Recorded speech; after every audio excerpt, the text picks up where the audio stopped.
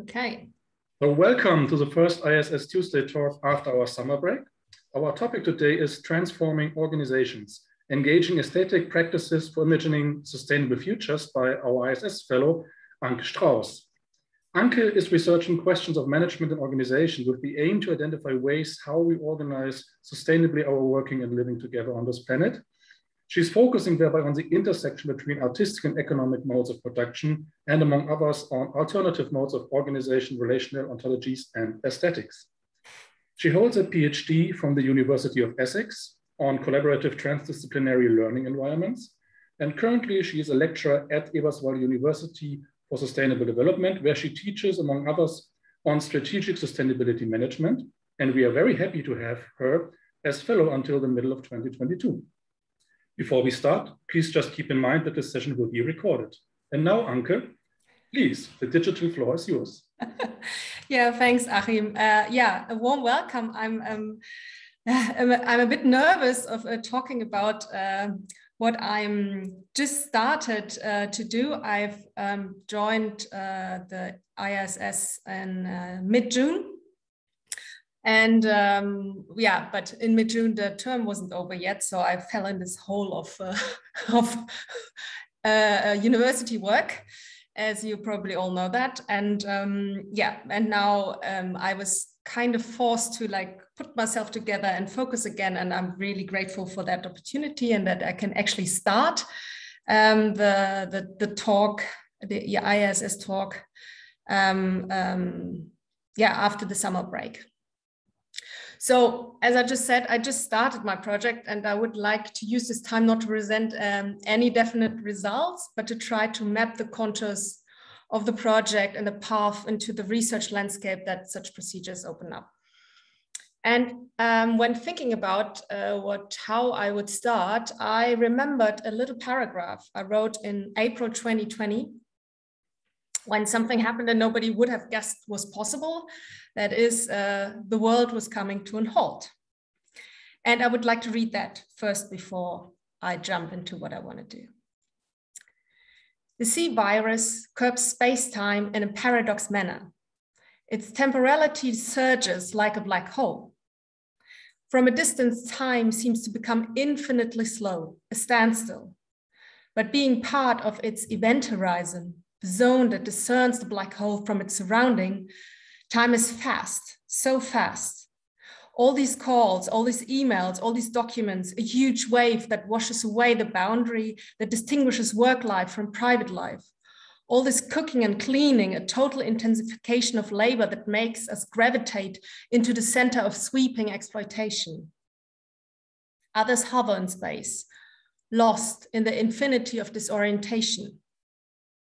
But then a black hole only appears black from outside. In its inescapable inside, one finds color and so much light. Maybe it's time to let go of fantasies of a successful, of a productive, of the so-called good life that have guided us in the past and that have fed an optimism that started to become cruel for more and more people. Maybe it's time to explore this new topography for spaces of possibility, to redirect our fantasies, desires, and practices of being in and being with the world. Yes, that was April 2020. And since then, more than a year has passed, and we've been through the first and the second and the third wave, and we're waiting for the next to come. And we have seen fire and wind and water gone wild, while institutions and social bonds that we've always perceived as solid as rocks start to crumble. Maybe they were crumbling already a longer time, but now it was really apparent. My colleague and friend Monica Costera calls it, with reference to Zygmunt Bauman, an apocalypse. A process of crumbling that is violent and fills the air with debris and dust so that it's difficult to breathe or to see. Yet apocalypse, according to her, also means revelation, the revelation of the values these crumbling institutions were based upon. Like her, I affiliate with management and organization studies. And like her, I do that in a critical manner.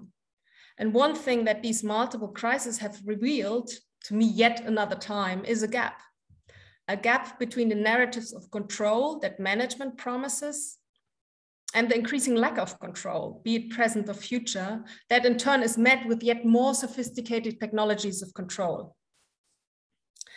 But despite this dominant presence, management is not organizations. Organizations are about relationships. Organizations are processes that interconnect individual bodies, human bodies, non-human bodies, bodies of knowledge, bodies of water, etc. And organizations actualize social bodies, and management is but one possible way of organizing. Management enables certain ways of thinking and doing and disables others. Management as this one possible way of organizing, however, comes with a whole network of concepts and metaphors and socio-material practices and technologies that constitute and maintain the ubiquity that more often than not renders it invisible. So we often do not realize that we are using management logics in perceiving or organizing the world around us. So Ethan Miller, that's what I'm currently reading a really good book of him, Reimagining Livelihoods. He, for instance, has shown how the socio-material technology of counting that is constitutively linked to management has formed sustainability geometry that separates reality into three different spheres: the economy, the society, and the nature. And separated, they do not only have to be managed, either in trade-offs or in balancing acts or in reconnecting acts, but the problem is that this is easily ontologized. That is, they are rendered as accurate description of reality itself. So the description of reality seems to become reality itself. And the problem that I think is at the root of it, and I think this becomes more and more visible the more institutions fail to tackle our common survival on this planet, is that this mode of organizing constantly produces hierarchical relationships. And these hierarchical relationships are often between autonomous subjects that are independent and dependent objects that need to be managed. And these objects include not only nature or non-humans, but also humans. So in management and organization studies, this critique of the way we disconnect and reconnect certain, like the world, in order to manage it, has been center of more sociological perspectives that actively foster research on alternative ways of organizing. But in the field of sustainability in management organization studies, these critical voices are very rare, and only recently there have been voices that highlight the unsustainable character of organization practice and research that treat sustainability as a business case. Bobby Benjery, Mary Phillips, Sarah Ageen, they all insist on the need for developing a relational perspective on organizations for an engaged research on sustainable ways of organizing. Yes, so that's the aim, but this is easier said than done, because, well, given the ubiquity of the network of concept, practices, institutions, metaphors, technologies, etc., of a management logic that maintain hierarchical relationships, it's very, very difficult to think differently. So an example for it is, there are two researchers, Jason Good and Andrea Thorpe, who try to contribute to this relational approach on sustainable organizing theory and practice. And they criticize current management, sustainability management approach as piecemeal and dualistic, and develop a spatial temporal framework for mapping nature organizational relationships. I think that's a good first move, because they start to do away with, usually the problem with management is that they create the idea that of time and spacelessness. As it doesn't really matter. The same technique of management can be applied to place A and place B, and there is no difference. And they do away with this. But at the same time, they do not escape this mode they criticize, because they use this framework, and I quote them, to aim at enabling organizations to better manage their relations with the natural world. So they fall back on the dualism between organization and nature, and that these are two distinct things that need to be managed. So for me, the question really is, if this is so difficult, which apparently it is, what enables us to rethink the way we perceive, practice, and maintain relationships with the world and its inhabitants, human and non-human, without making use of these recurrent ways of perceiving, thinking, and organizing them? I personally feel very much affiliated with the hopeful project of Gibson Graham's Reading for Difference, or Anna Lovenhaupt-Singh's Art of Noticing, that both make visible alternative organizing practices as present in the here and now. These are organizing practices that usually escape relationships of submissions and dominance or notions of progress, and are therefore often overlooked, because this is the way we search for. This is what we are searching for with the modes of thinking. So I do so by exploring aesthetic practices and principles of organizing that aim at rendering open spaces of possibility. So that's what I'm searching for. And I do so in quite many different ways. So I started a research project called Working Utopia some years ago, and it has come to an end a year and a half ago, but somehow the relationships are still there. So I would like to go on with that. So, and in this Working Utopias project, I started to explore artist-run organizations. So I went to artists who organize their work life or aim at organizing their work lives collectively, and asked them how do they actually do it. And what I was originally interested in was how to organize sociality under conditions of radical individualism. And what is interesting that I did not find a certain type of relating or relationships in these organizations, but I found a lot of principles of organizing that were meant to keep the relationships open for negotiations, for ongoing negotiations. And you can see two places I went to. The one further down, it's called Autobahn William Willem Café Dallas. A long name for a very small space. It's 18 square meters, I think, and the porch. And it's in the Italian Alps. And the other one, it's a short name, Path Performing Art Forum. It's in Saint-Herme in France, and it is an old monastery of 6,500 square meters. So it's exactly the contrast, but they talk about the way they do these things very similarly.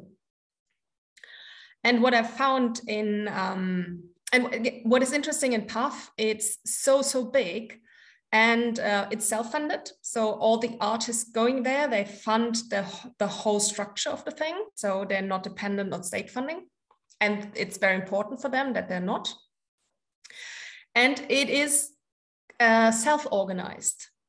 So there are very few people working for the administration of it. But when you're there, you need to find your own room or a bed or a workspace. And this place is a place for work where artists can focus on their work. And it runs on and now it's 4 rules. and I want to share them with you. The first one is don't leave traces, make it possible for others, the doer decides, and mind asymmetry. And all of them apply at the same time. And there are also some explanations for that. So don't leave traces means traces are unwanted or uninvited marks, material or immaterial, left in the space or in others. So so you can read it as whatever you're not using at the very moment, apart from your own room, needs to be cleared from any mark of your presence so that it's available for everybody. So it's not the typical, how you call it, occupying a space before breakfast close to the pool. So when you come back, you can use it. So this is exactly the opposite. So when you don't use it, you clear it. It's very closely related to make it possible for others. That is an opportunity to open spaces for others by, for instance, showing a rehearsal that you're doing, a movie, or giving a lecture, starting a discussion, or help somebody. So I just leave it for that. And the third one is the doer decides. That means that not people who constantly discuss things decide, but the ones who are actually doing it, they decide.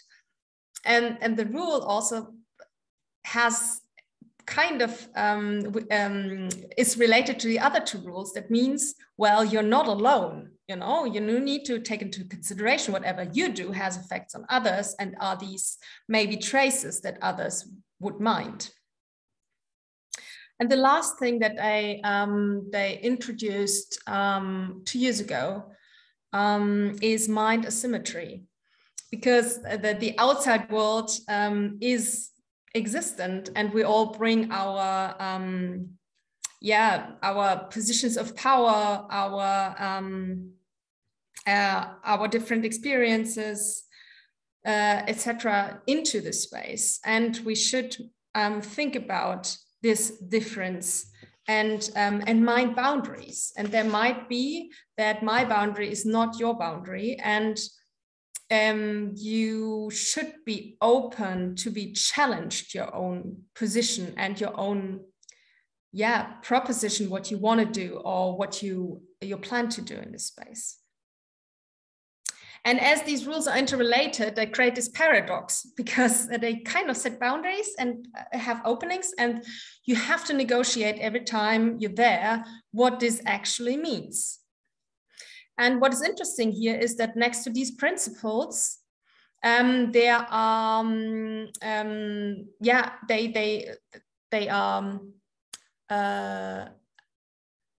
they're cited by aesthetic practices that are meant to create atmospheres that support openness. I can talk about it a little bit, maybe on the side or so, because I don't think it's time for that at the moment. But central for me is that these principles and also these aesthetics that they apply are meant to create a certain affective state that many describe as abundance. And that's interesting. And I brought a little piece of interview on this notion of abundance with me to share it with you, because I think it's a different mode of thinking and acting that to me is very important for transformation research. So this is what she says. So if you think of scarcity as a kind of baseline practice under capitalist colonial society, it's always exploitative, it's always accumulative. You never have enough. So this is the kind of baseline we all resonate with under these conditions of life, and that we all reproduce because your feelings are attuned to that rhythm. This rhythm sounds like, oh, he's going to leave me for somebody better, or I'm going to lose my job. But being attuned to a rhythm of abundance and not that of scarcity allows me to make different kinds of connections between knowledge, between feelings, between states of being. And I see when people also spend time here that it starts to work on them. Whoops, there actually something, I cannot really read it.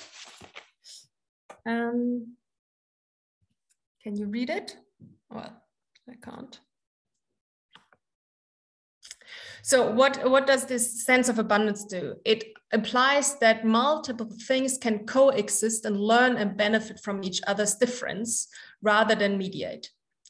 If this was just a community, even a community with the best friends doing the things I love to do, I wouldn't enjoy it as much, because what I like here is that even if I'm very focused on one kind of work or a set of topics that is really important to me, the fact that other things that are totally alien to me, even contradictory, exist in the same space and I have access to it and I can enter in a conversation with, is so much richer than just a one topic community. So that's what's precious for me, is the capacity to maintain the difference next to each other. So this is just, I'll go back to the presentation mode. So this is just the starting point of, you know, all this material that I've gathered. And I would like to further my interviews with members of artist-run organizations, just because they are talking about these things very, very differently. And I think there's a lot of potential in that.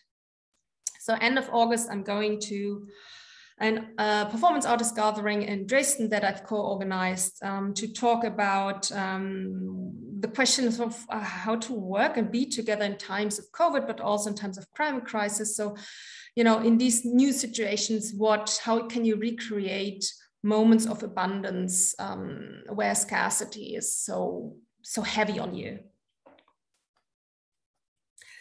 I also started to experiment in workshop formats with such aesthetic questions of organizing or organizing differently.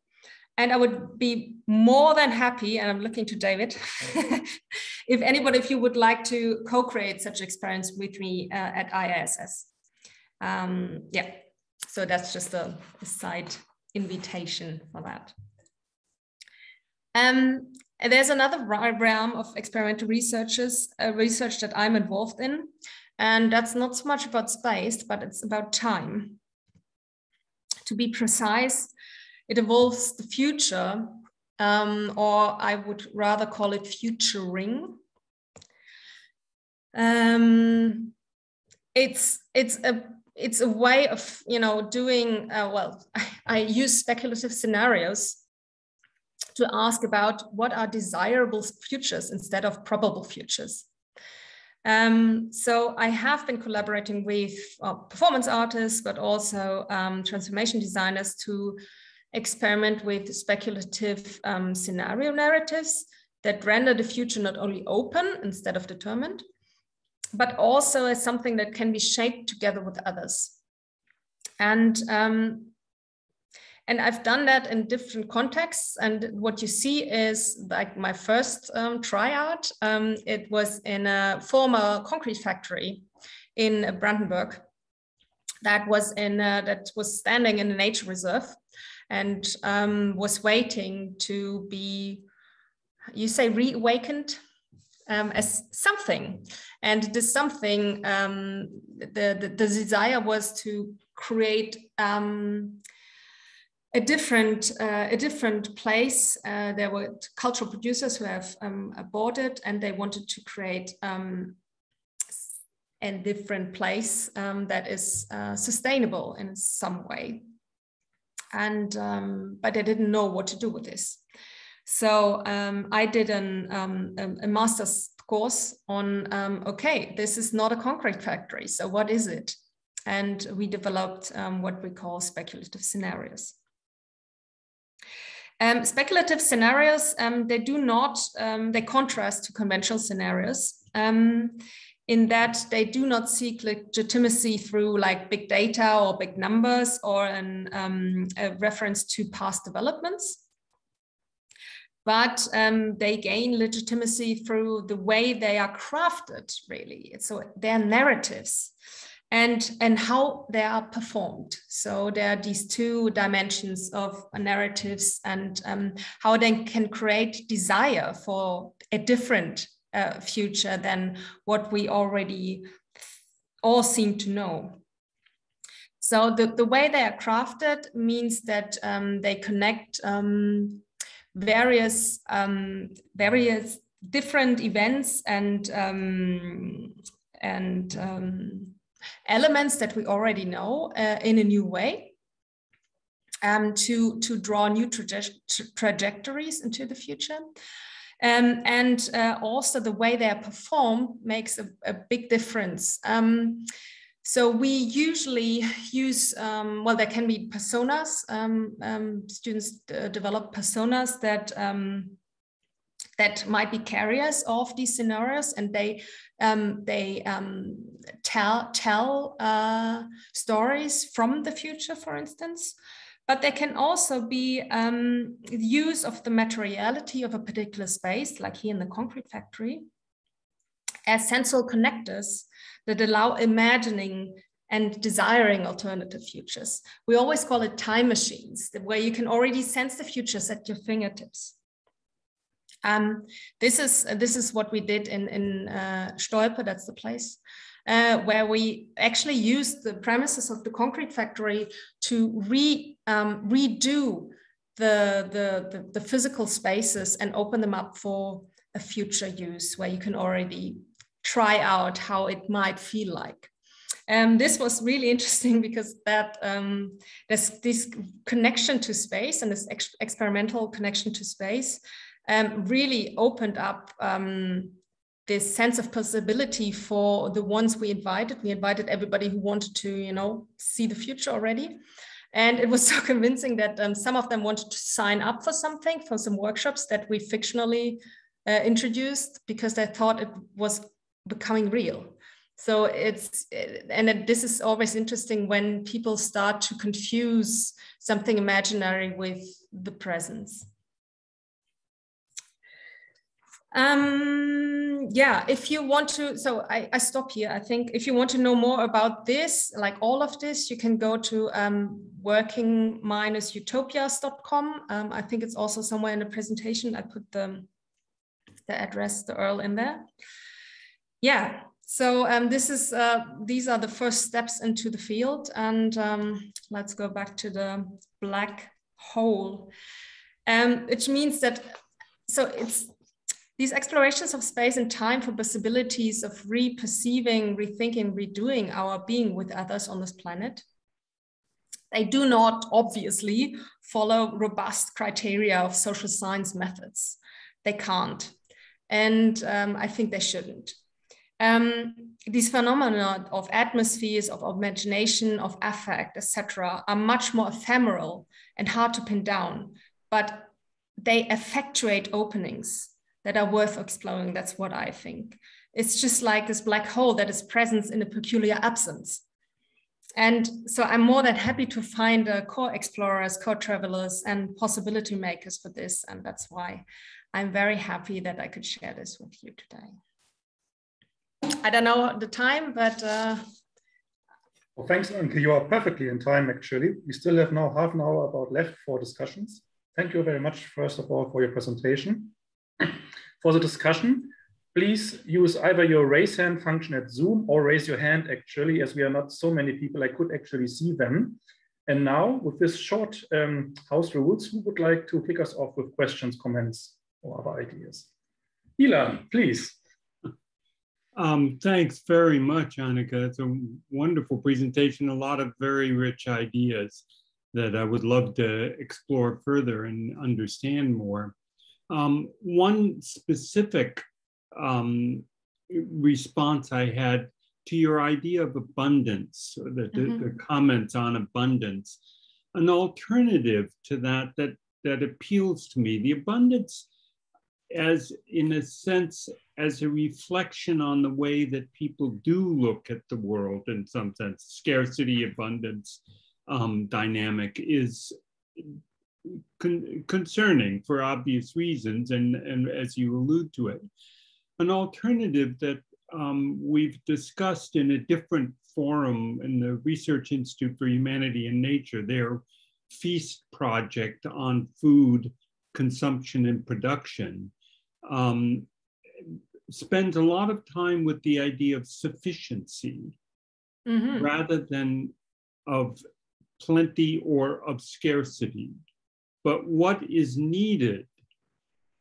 And that is not an absolute term in any sense, as scarcity may be, but rather a cultural and contextually loaded, if you will, reference to what actually makes the relationships and the functioning of different parts of the population. So it is also, in a certain sense, a non-hierarchical perspective, or can be. So anyway, I just want to suggest that as another term or another approach in thinking about this. That's one thing. So let me leave it there. I'll come back with something else maybe later if there's time. Yeah, well, shall I answer that right away? Is that, I mean, yeah, thank you. It is, I know what you mean with, or what you're uncomfortable with the word of abundance. Because it's very much linked to overconsumption and all these kind of, especially in the West.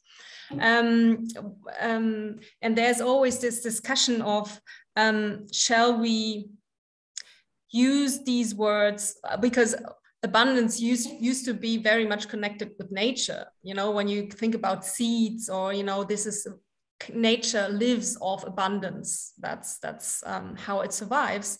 And the term has been kind of co-opted somehow in this consumerist way of approaching, or sustaining growth-based economies, of course. And the question is, shall we, you know, appropriate these terms, or shall we go for something else? And but sufficiency, and I like the sufficiency term in contrast to scarcity, but and at the same time we live in this consumerist world, and it's not as appealing as abundance. You know what I mean? It's sufficiency seems to, like, that's the problem also with like other terms that have that we use in post-growth or degrowth discussions, right? That they are not really appealing to people who are used to the conditions we live in the Western world, at least.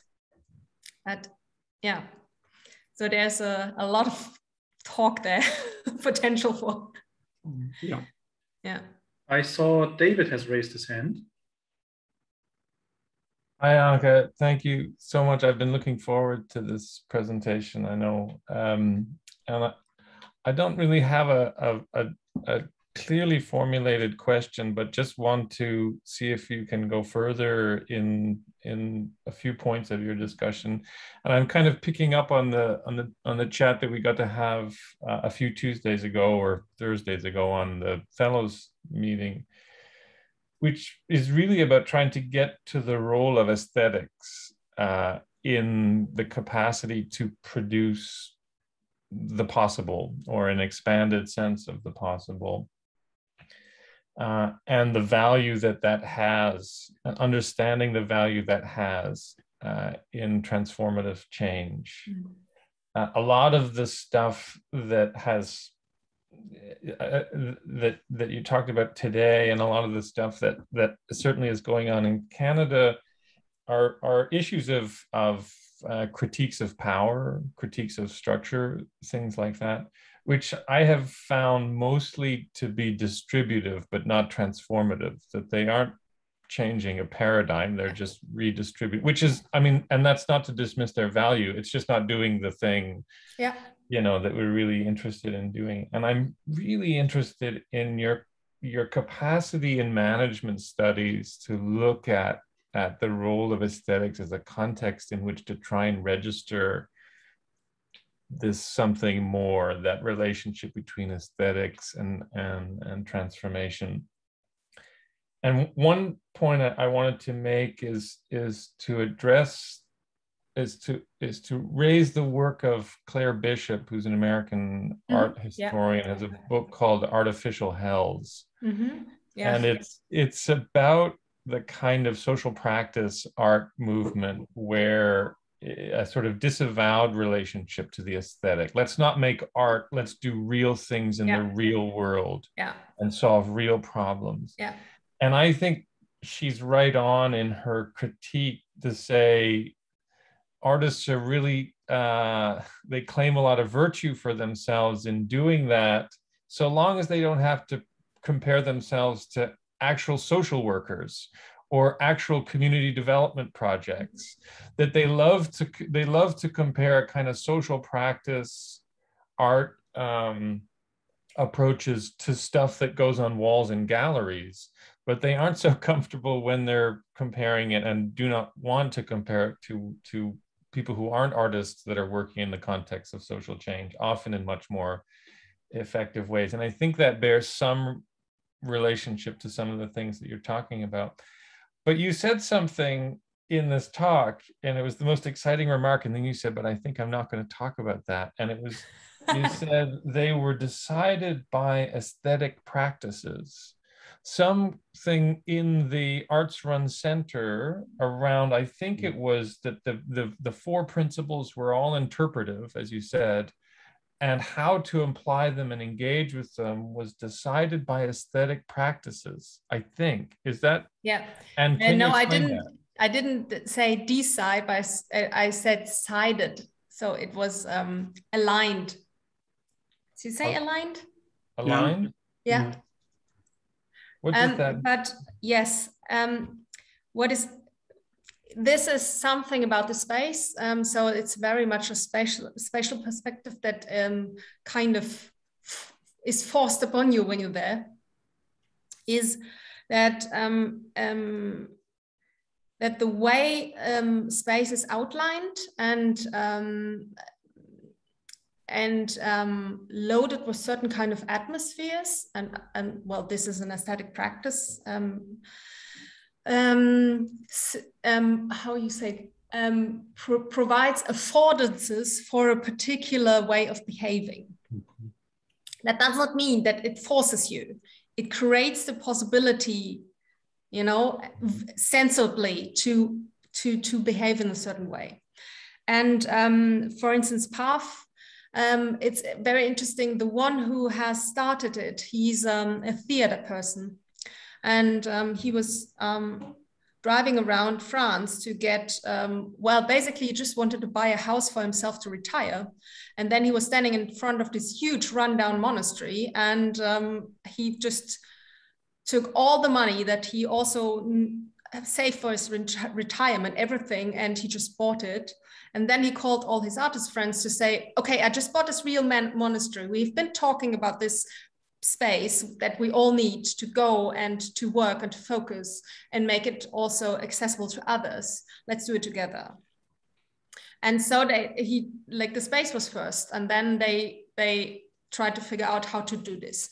And as this place is not meant for exhibition or anything, you know, it's like it's creating the conditions for work. That's what they want to do. So it's not for outside. And so what is interesting to talk with him about is the way he senses the space. And for him, it's very, very important to this aesthetic level of organizing the space. And he says what he's doing, he's always creating paradoxes aesthetically, so that you can never be sure this is the rule, I just follow the rule. So that you need to negotiate that. You need to ask, so how does it work? And then others might not know. And so he always has this, also aesthetically, this a sense for this is a place of abundance and it's totally run down. This is a place, you know, like we also have, how you call it?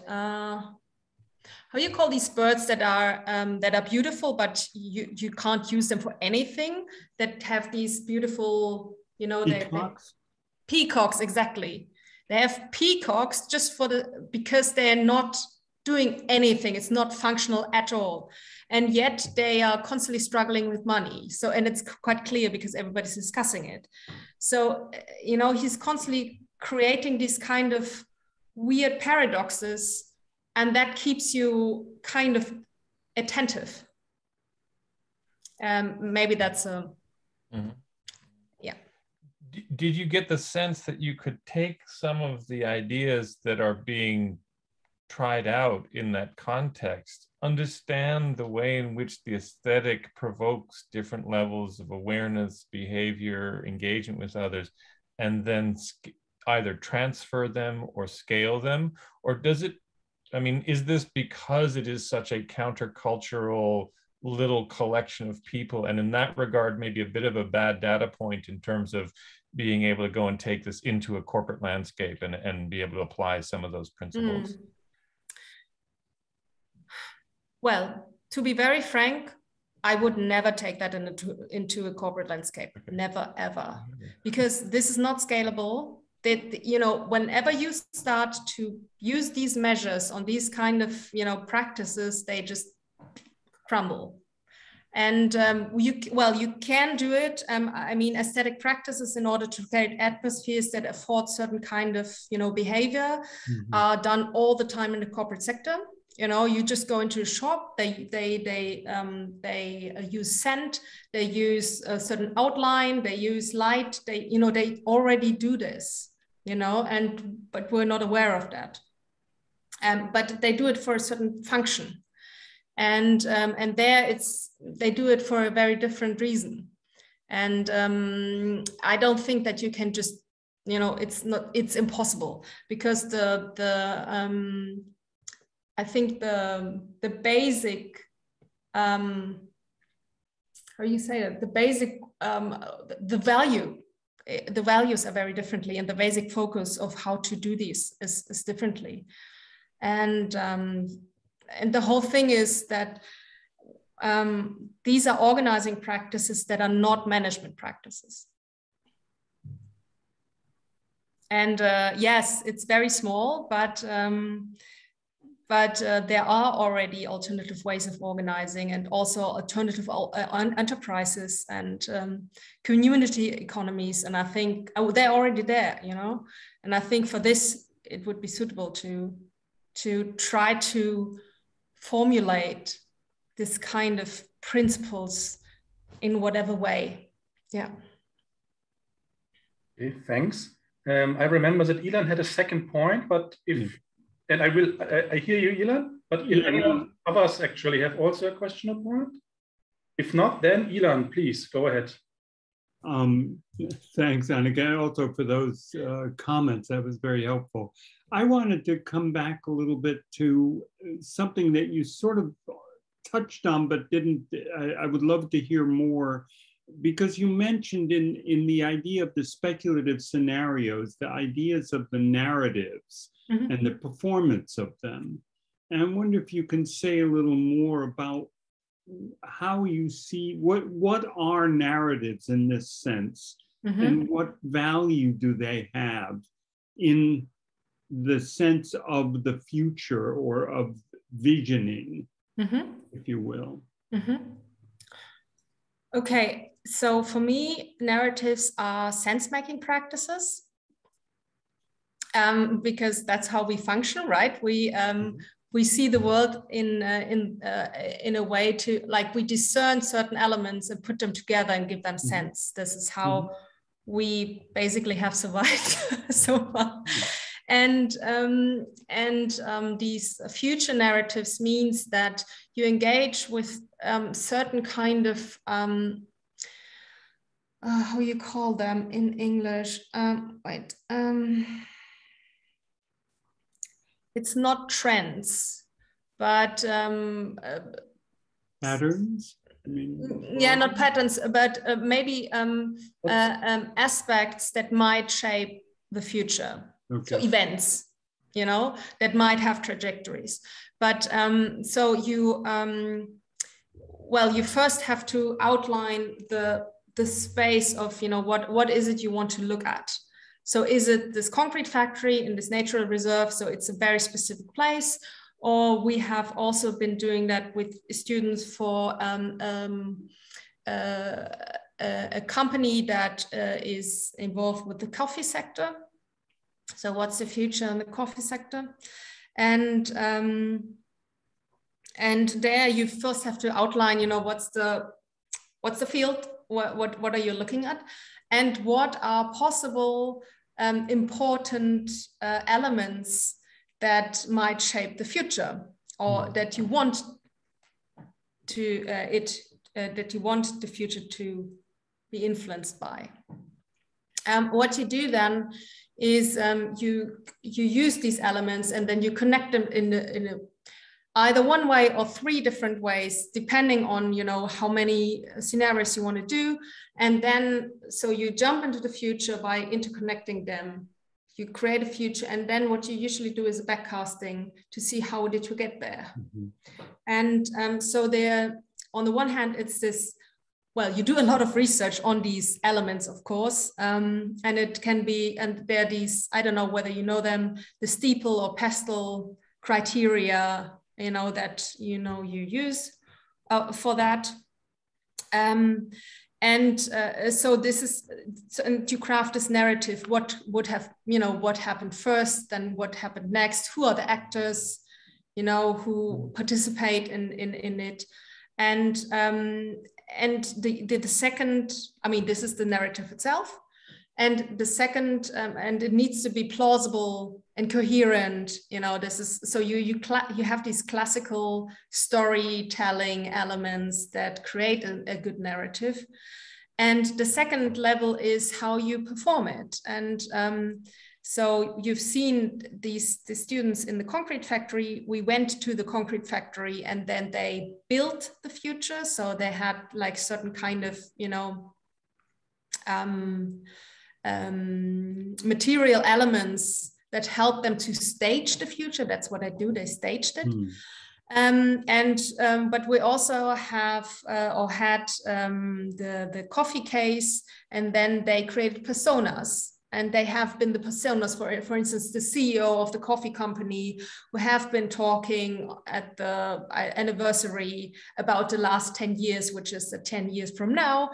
And to make people immerse themselves into the narrative, and it becomes much more convincing in order to find that a viable possibility of the future.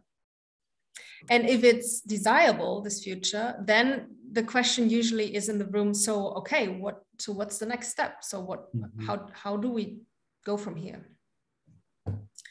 I don't know whether this is a very convincing. Well, no, that's very helpful. I think the point that sort of comes out of that that's maybe worth mentioning, to distinguish from telling stories in and of themselves with the same elements, if you will. But the point is that there is a purpose. That is that you are trying to create something on which you can operate, if you will, in that future scenario. And that it's more than just performing it or telling a story. In this case, it was the coffee company, but there is a purpose in that narrative. And that's what drives it as a narrative beyond just another story and another way to tell an interesting story. Great, thank you. That's very helpful. Yeah, so probably, so the purpose of this whole scenario experiments there is to render the future open, to make it, you know, to distribute the feeling that it is open and not determined, and also that you can actually desire something, you know, and you can shape it with others.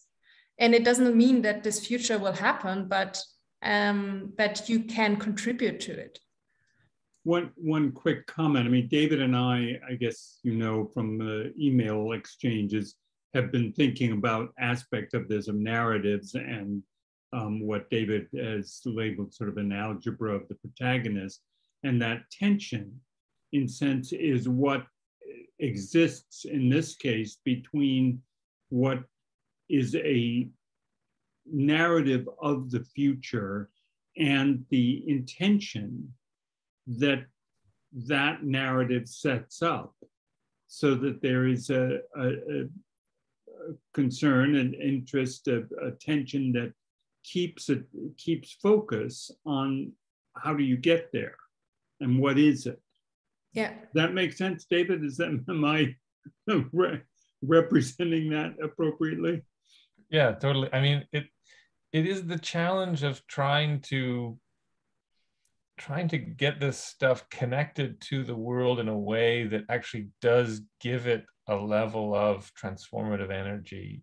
And I think it's a problem in narratives where we can, you know, there's a lot of work on participatory futuring and scenarios work, but the what is it that ties it back to the kind of normative dimensions that are acting in the world all the time, as you say, to set up the unsustainable world that we go back to living in, all, you know, after we leave the participatory futuring exercise, after we stop doing the narratives piece, you know. And so I feel like we're at this moment right now where people like Elan and some of the other people that I've been working with in North America, we've trumpeted the value of arts and imaginative approaches and narratives around this virtue of possibility. Mm.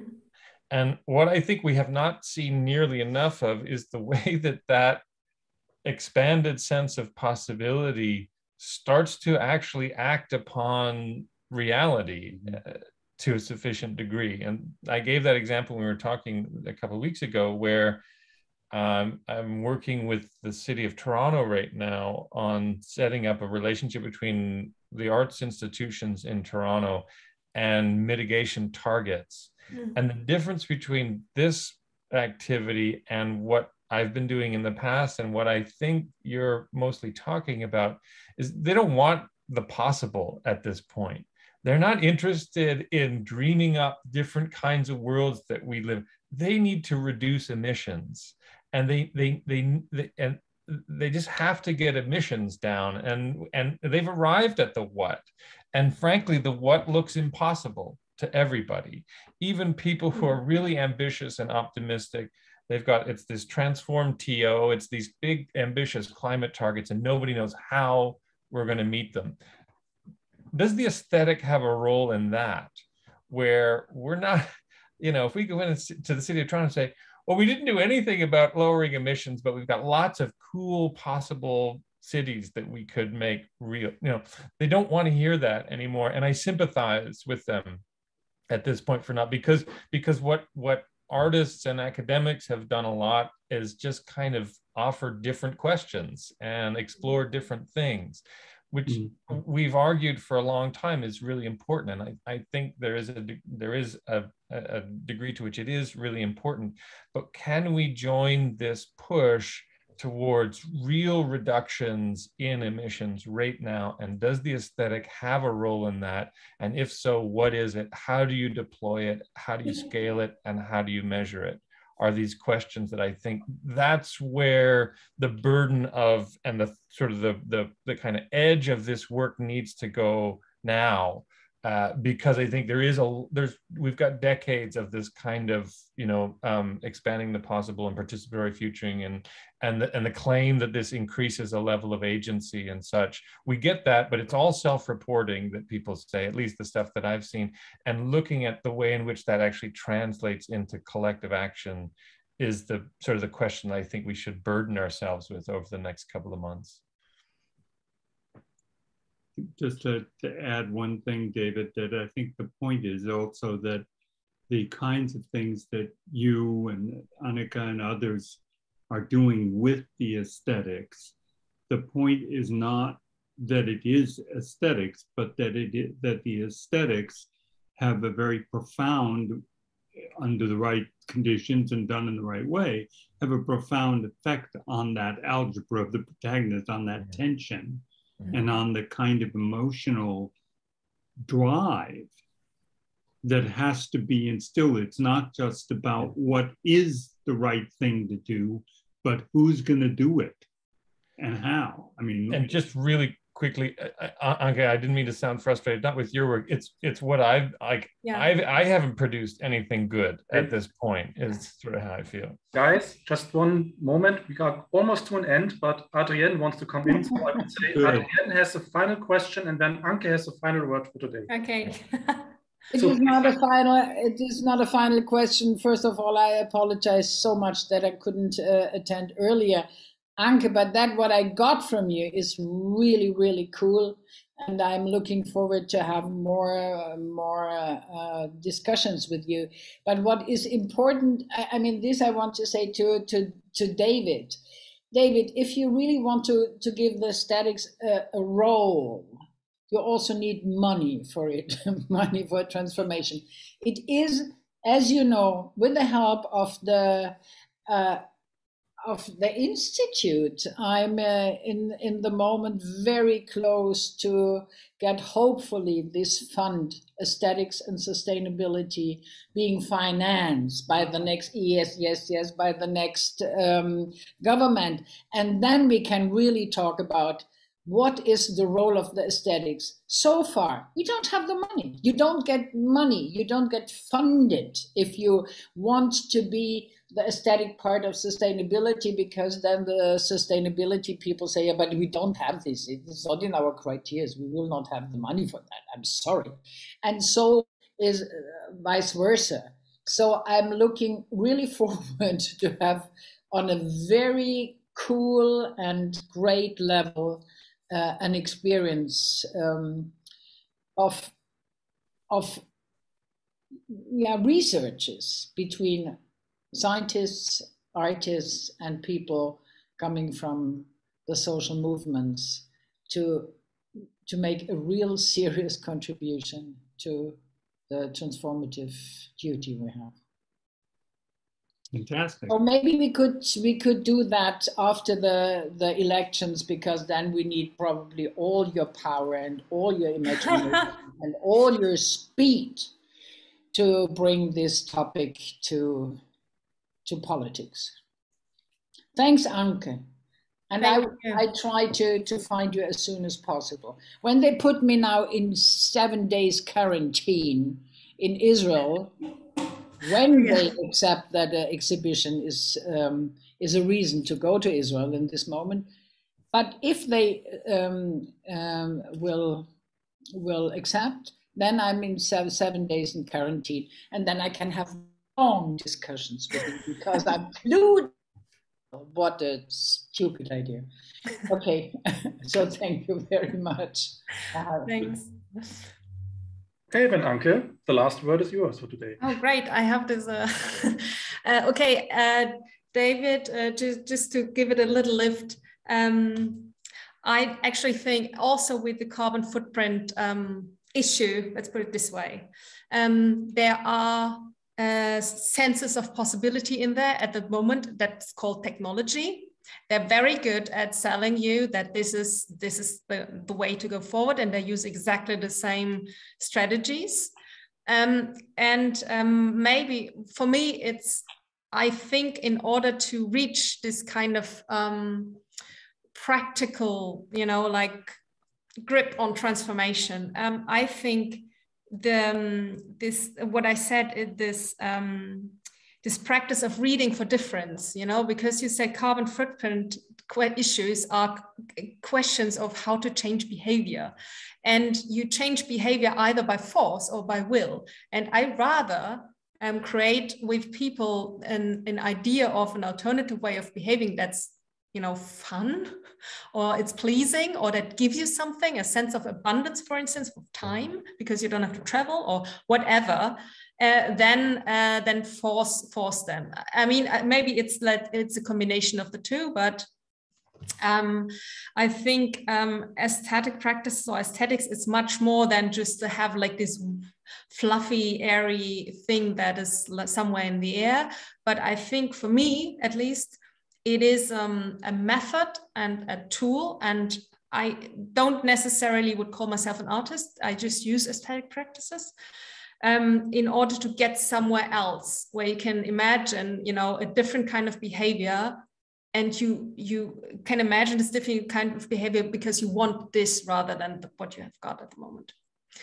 That's just my personal trying to stay positive way of submitting to this hopeful project of Reading for Difference.